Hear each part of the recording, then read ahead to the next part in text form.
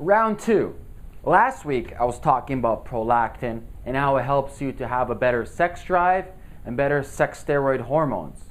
Now this week I'm talking about how it helps your immune system. Now you're hearing everybody these days, they're getting sick, people have certain fungus problems, bacterial problems such as candida and so forth.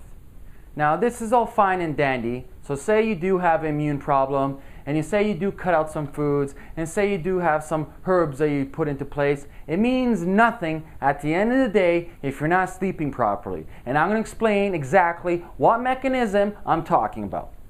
So from last week we indulged on prolactin. So this week I'm going to show you how prolactin helps your immune system basically make you superhuman. And this is how it goes. So remember, prolactin, when sleeping accordingly to your circadian rhythm, is released between 1 a.m. and 4 a.m. Now in that time, prolactin is activating your innate immune system. And your immune system is going to work destroying all the pathogens, bacteria, and any infections you have in your body.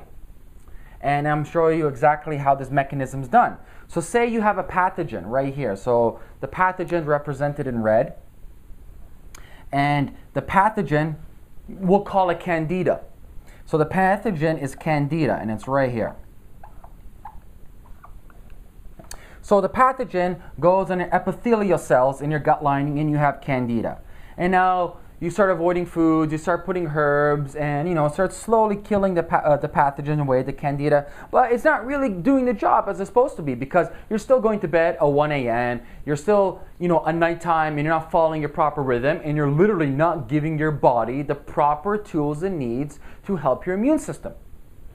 But if you do give the proper tools for your immune system, if you do go to bed at 10 o'clock, if you do allow prolactin to work between 1 a.m. and 4 a.m., it does wonders for you. So what prolactin does right here, represented in the black, is signals your macrophage, your immune system, microglia.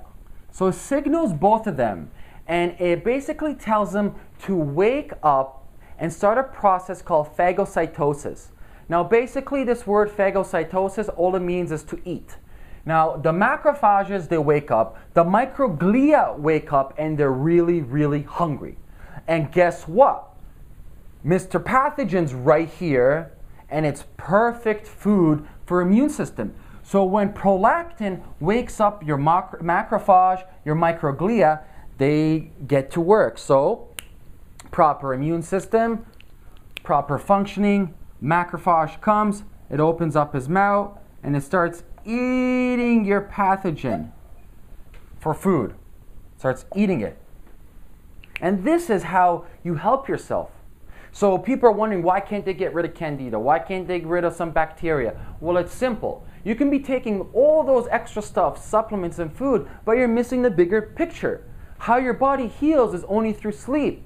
And your innate immune system and your natural killer system, natural killer cells, all these cells function between 1 a.m. and 4 a.m. So if you're not giving the proper environment for prolactin to thrive in, you're not giving the proper environment for your body to thrive in. So at the end of the day, it comes back to always sleeping, following your natural circadian cycle.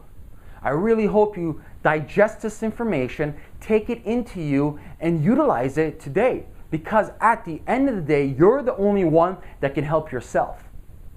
I hope you enjoyed this video. For more information, please check out sleepsextraining.com.